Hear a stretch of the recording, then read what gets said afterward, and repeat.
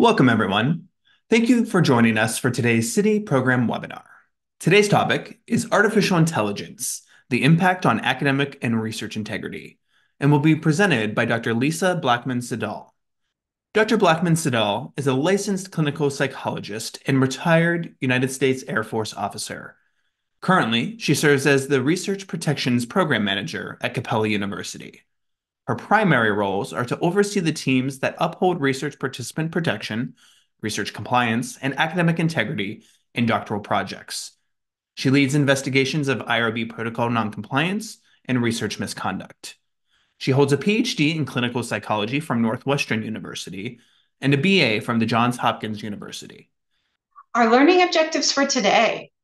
First, to learn basic terminology and definitions, answers to questions like what is generative AI, learn some of the pros and cons of using generative AI and how these may impact your decision-making regarding integrity.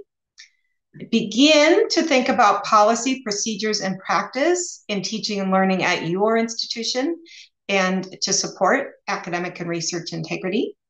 And then a thought exercise to consider: how can we ensure academic and research integrity? How do we grow ethical thinkers? A year ago, I was asked by CITI, did I want to present about the use of artificial intelligence and the impact on academic and research integrity?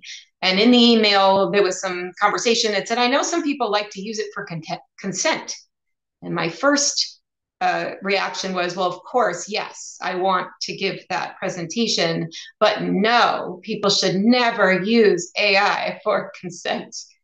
And now time has passed, and I've attended many webinars and read articles, and in an entire year, the technology has evolved. And so I had to expand my thoughts, and I changed my mind, and mostly. And I've decided that you can use generative AI in very positive ways to include related to consent forms.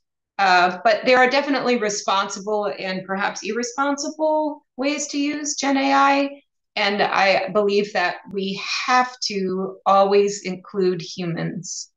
I invite you to review our content offerings regularly as we are continually adding new courses and webinars in various areas of research, ethics, compliance, and professional development.